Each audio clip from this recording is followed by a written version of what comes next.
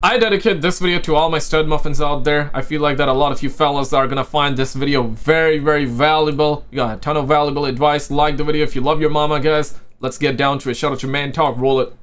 I made a pretty bold statement a while ago saying that I refuse to be friends with ugly people and none of my friends are ugly. And if your friends didn't make friends with ugly people, you'd have no friends.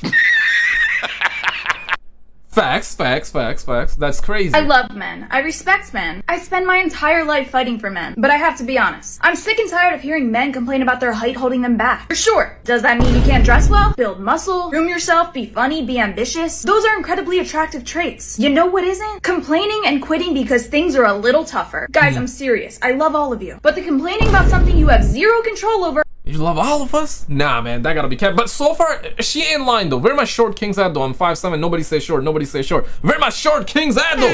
Salute to my short kings, man. Shout out to my short kings out. But so far, she ain't lying though. So what's the catch? Let's see. Has to stop. If you followed me for a while, you know what you have to do to increase your value. Start doing it. A few moments later. I'm really tired of short incels. I'm dating a guy. There we go. Yeah, I was like, okay, so it's in a YouTube video, so there's gotta be a catch somewhere, because in the beginning, like, she was not lying though. I do agree with like taking care of yourselves, man. Do 100 push-ups right now. You know, do 100 push-ups right now. But there you have it. Who's 6'2" as a 5-foot woman.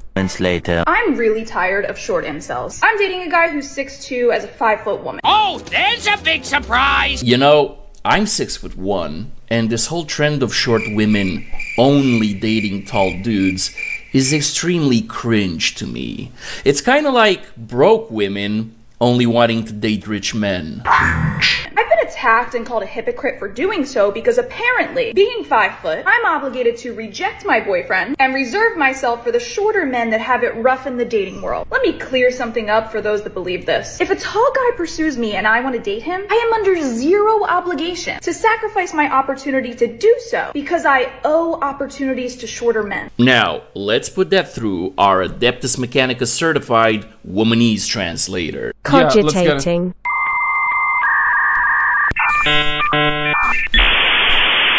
You incels need to stop calling me out on my bullshit. Your only job is to watch my videos and create engagements so I can make money by feeding you false hope that you can get a girl like me. Even though in the real world... Man, whatever happened to like just finding like a partner that's good to you, or that's like a man or a chick that's good to you, right? Like that's a good person regardless of their like height, right? Like for example.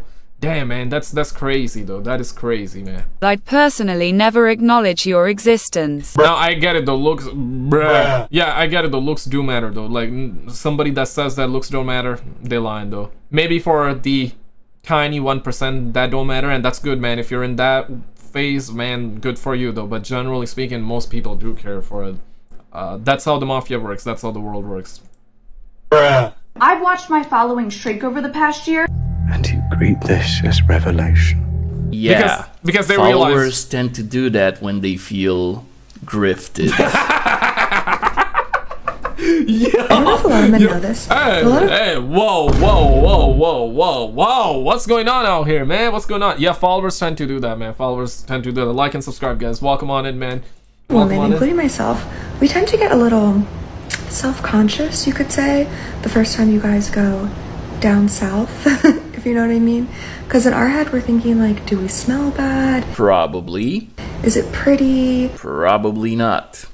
We can kind of spiral in our heads sometimes, and I'm genuinely curious, like, what are men thinking the first time they go down south? Well, sweetie, considering you make a living on that website that starts with only, what we see when we go down south is a box that pretty much resembles the southern border. What? As in, wide open, wrecked almost beyond repair, and constantly taking in men who really shouldn't be there. Facts. Ew! What the? It's sad, isn't it? Man, just say no to OnlyFans chicks, bro. Like, bro, it's never gonna end well. It rarely ban DNA tests now. What? Nah, man, hell nah. DNA tests should be mandatory though. Like the video if you agree, bro. Never date a chick that does OnlyFans, okay? Like, it's not gonna end well. It's not gonna end well. You're gonna get dumped for somebody else. later on, you know? If not today, then tomorrow. Actual facts are that women who do not have children and are not married live longer than women who are married with children. They earn more money, they are healthier, less likely to report themselves depressed and anxious, and more satisfied than women who are married with children. Lies. So the opposite is true of men, that married men do not outperform single men. Lies. And the reason for that is that women pour their lives into their partners. And so they literally exchange literal years of their life by pouring into their partner, uplifting their partner, who will then thrive and succeed and prosper, and the woman will wilt in the giving. What you just said is one of the most insanely idiotic things I have ever heard. At no point in your rambling, incoherent response were you even close to anything that could be considered a rational thought. Everyone in this room is now dumber for having listened to it. I award you no points, and may God have mercy. Minus 10 points for Gryffindor, absolutely. On your soul. But ladies, don't worry your pretty little heads. You won't have to wither away in the giving anymore, cause Elon Musk solved your problem. In a video, Optimus was shown performing tasks that would typically be handled by humans. And the price of this thing, they announced, I was watching it, right, like $20,000 to $30,000, right? And if it works the way they're advertising, well, it's gonna solve a whole lot of manly problems. Whole lot of men problems, right? Yeah.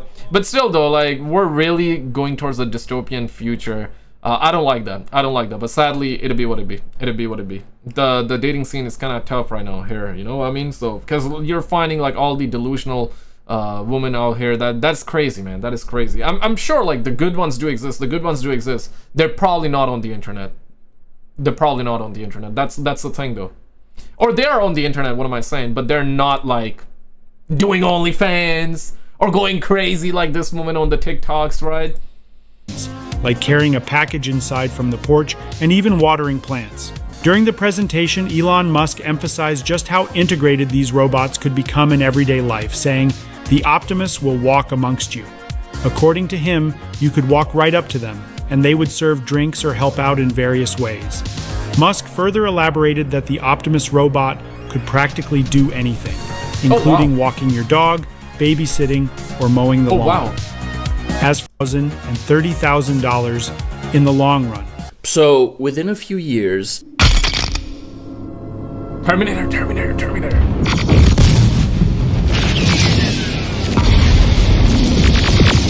Imagine though, right? Imagine though. Future. So, within a few years, all of those nasty men you're talking about will have robots to do the domestic labor instead of wives, and in a few more years...